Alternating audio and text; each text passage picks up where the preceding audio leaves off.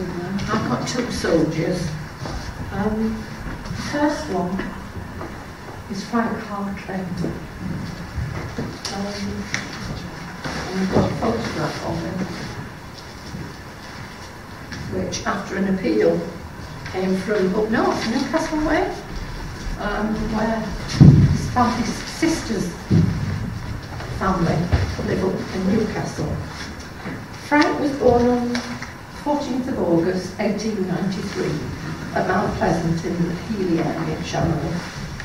He was the eldest and only son of Willis and Nellie, and he had a sister, Nellie, who was 2 years older than him. She became a telephone operator with the National Telephone Company. Willis, his dad, was brought up on Roebuck Road, which is just off Common Side. At the time of the 1901 census, the family were living at 78 Brighton Terrace, Oak Crooks. This is a stone-built mid-terrace. I don't know whether they get the passage. I think they probably do, so it's perhaps a bit larger there.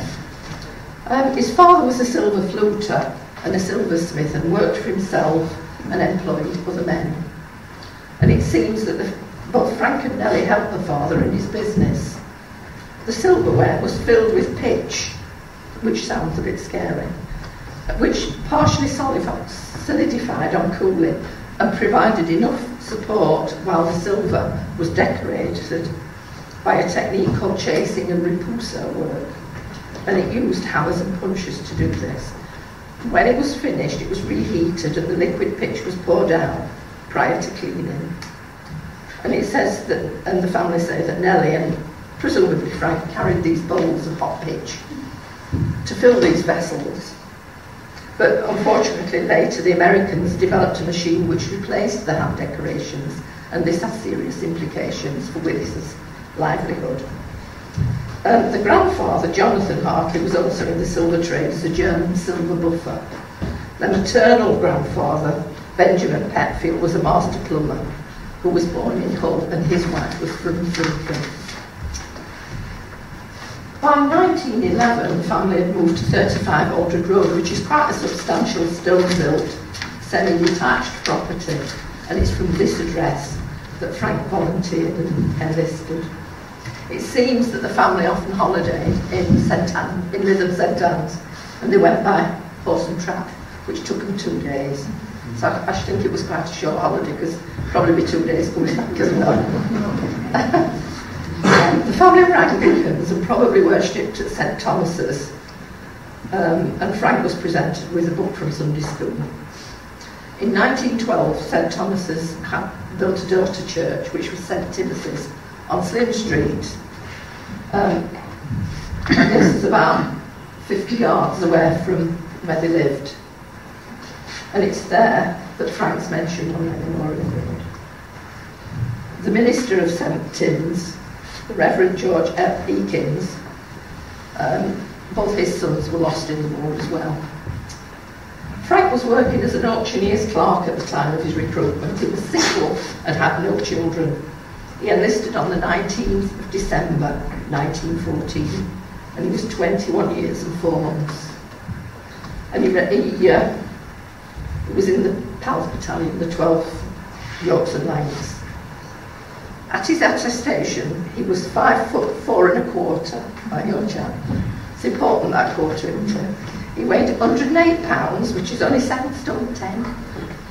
It was a 32-inch chest, but on expansion, managed 34 1/2. So I think that's what got him in. I understand they had to have a 34-inch chest, so I suppose they made him all breathe out. He had a scar on his left elbow and the joint of one of his knees. And then I've got quite a bit on why the war started or how it started. But he was in the 12th Battalion, which is the Pals Battalion. And this is them lined up outside Midland Station. A motley crew, weren't they? Now they all went to the Corn Exchange, and it took very little time for the battalion to reach its full complement. Between 900 and 1,000 men were recruited in just 2 days. And They came from all sorts of backgrounds. There's also a narrative about the war. If anybody wants to read all this, because I'm only picking bits out, I'm quite happy for you to do. But I just wanted to make these points about Frank. He had his inoculations in January and another one in February. But on the 9th of January, he was posted to E Company. And by the 19th of June that year, he was appointed as an unpaid Lance Corporal, but he decided to revoke that on the 28th of June, so it was only a week or two. He probably, I don't know, you can surmise, he just wanted to be back with his mates, I have no idea. On the 1st of August, he was transferred to A Company. And this is a picture of them at Red Myers. When the men had been organised into companies and started the training, the next priority was to clothes and equipment. And for the first few months, the men had to make do with their own clothing.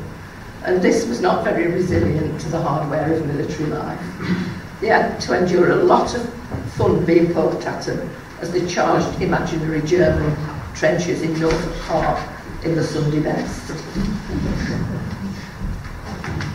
I wonder if he's on there, but I'm not very good at picking faces out. They then went to Penridge Bank Camp, and later to Lark Hill Camp on Salisbury Plain. That was 1915.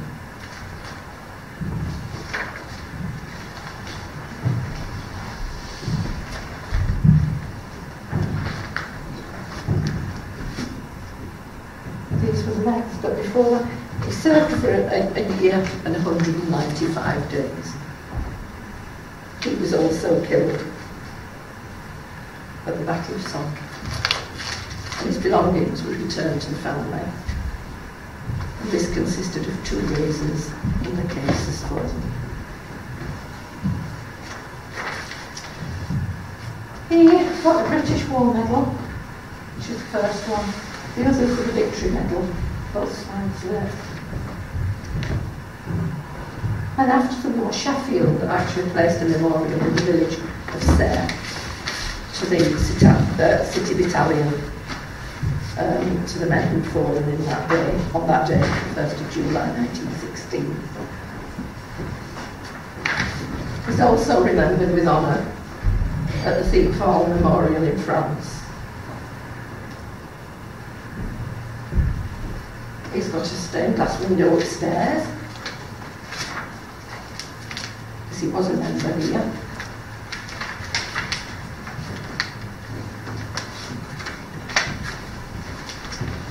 And he's on the memorial at St Tim's, and this is a close-up with his name on it. The top gravestone is the family grave in Crooks. This, in 1919, the regiment wrote to his father, Willis, asking for all the details of the family, because it was to be awarded what they called a death penny, or a widow's penny. You can see that along the right-hand side is a square box, which would have had his name engraved in there.